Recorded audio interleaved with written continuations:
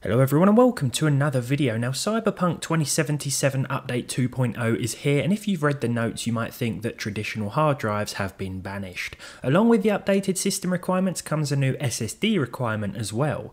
Previously, Cyberpunk ran okay on my HDD, in fact it ran surprisingly well on my 7200 RPM WD Caviar Black.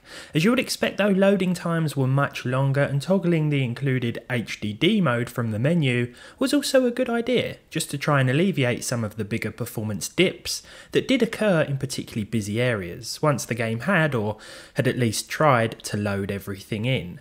HDD mode boosts data loading and crowd activity at the expense of crowd variety, extra loading screens and less street detail while driving fast. All in all, the experience wasn't perfect, but ultimately the previous version of Cyberpunk 1.63 was more than playable on my good old hard disk drive. But what about 2.0? Using an HDD is no longer advisable, but let's give it a go anyway. After all, it can't possibly be as bad as Starfield, right?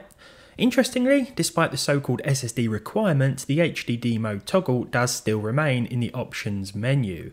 I thought the crowd density option had disappeared though this time around, but it's been moved to the graphics section in this update. As you'd expect, the initial loading time, after you've selected a previous save game, still takes ages. I've sped this up quite a bit, as it would just be unfair to make you sit through it as well, but this took about 2 minutes.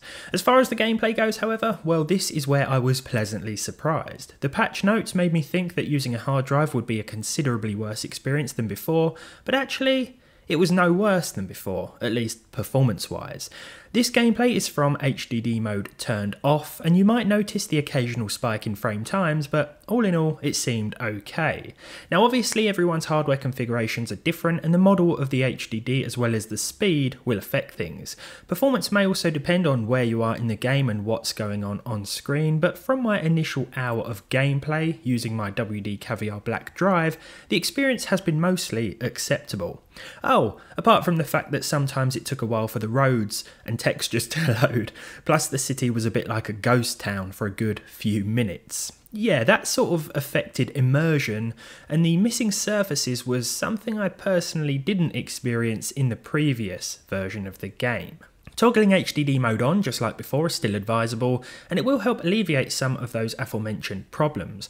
I would like to explicitly reiterate that performance will vary from system to system and drive to drive, and so might the levels of pop-in and slow asset loading that you can expect if you try and play the game on an HDD. All I can do as always is share my personal experience in the hopes that it may be helpful. My conclusion of said experience, at least after a short period, is that I was expecting worse. I'm sure some of the HDDs I have lying around will in fact do a lot worse than this one. Now SSDs are only getting cheaper, and I'd certainly advise buying one for any PC build, new or used, in 2023, but with all that said, it might not be all doom and gloom for your old hard disk drive just yet, especially if you don't mind the occasional missing texture, pedestrian or flaw. There we go then, thank you very much for watching. If you're wondering whether or not you can play Cyberpunk 2.0 on an HDD, well, it depends on the drive itself, but ultimately if you could play it before on an HDD, you can probably still play it on that same drive. If you enjoyed this one, leave a like on it down below, leave a dislike if you didn't, subscribe to the channel if you haven't done so already, and you want to of course, and hopefully I'll see all of you in the next video.